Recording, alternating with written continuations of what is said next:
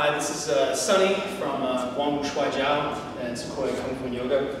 I'm going to go over really quick the move Chou Tui, drawing leg, which is one of our basic leg practices, and how the solo move affects how you use it in a live situation. So Chou Tui is a move that helps you escape. Okay, almost all of our basics have to do with building up your ability to get out of throws, how not to be thrown. So right now, Trevor is going to do half speed. Is going to do the move Guang against me, and you're going to see I'm going to use Chou Tui with my left leg to get out of it. Okay. All right. So you see, I used Chou Tui to get out. Do it one more time. Watch that left leg.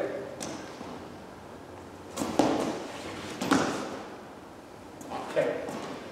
So, Chou Tui is a move that you use to escape. So, I'll have Trevor really quickly. Go ahead, facing the camera, go ahead and do 3 or 4 Chou Tui standing high.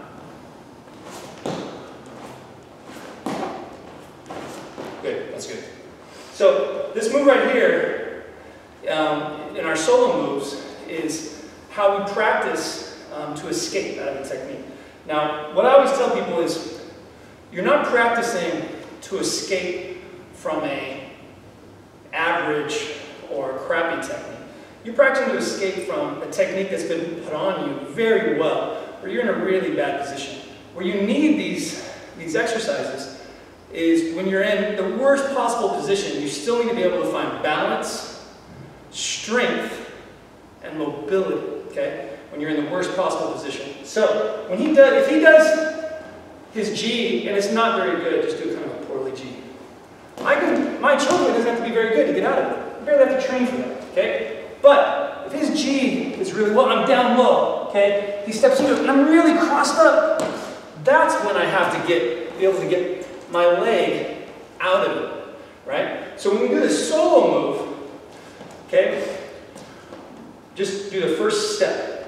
Boom. We step right here, we step to a crossed up position, right? We step to this crossed up position because when he puts me into G, if he's done this well, my feet cross up, okay? This is when he's done G very well. If my feet haven't crossed up and I'm able to keep this foot forward, I'm not in as bad a position. I can do something else to get out of it. So, he steps into his Chou Tui, boom, he's in his crossed up position.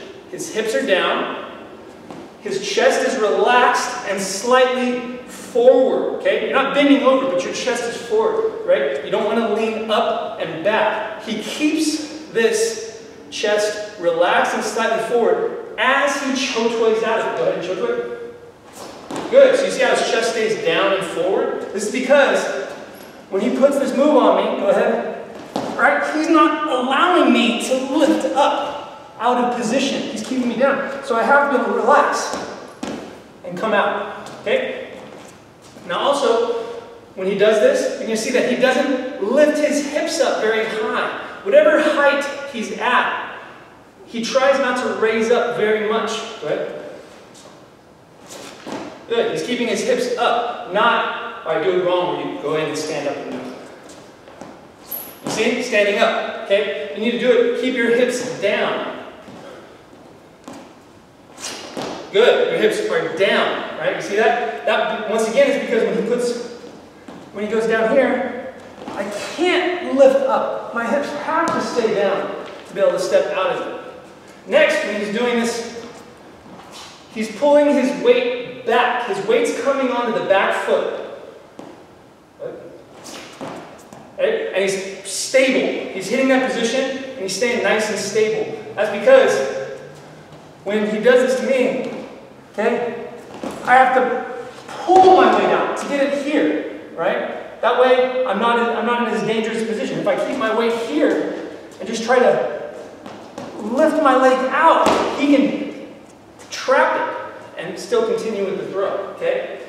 Now, the very last thing, this is something that most people put as too important, okay? As too important with their Chou Tui, is the hands, okay? A lot of people, when they do their Chou Tui, they're just going, they're really getting this, thinking that it's the hands. The hands are the least important thing in this, okay? The hands should stay relaxed. Everybody thinks that when you do something, when somebody does G to you, you just move out and into Chou Tui.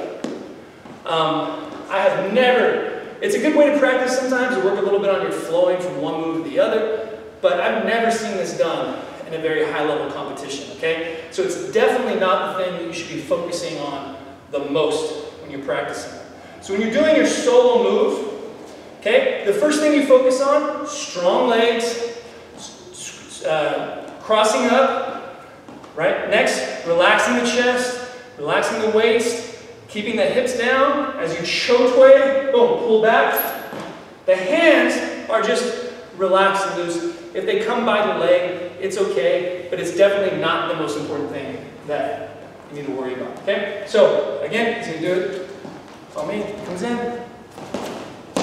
I can get out, okay? You need to practice Chou Tui so much that you don't have to think about it. It has to be a reflex, okay? It has to become instinctual in your movement. That's why these are part of our basic warm-ups, and we do them every single day, regardless of if it's your first day or your 15th, 20th year, you do these exercises. So, all right, thank you.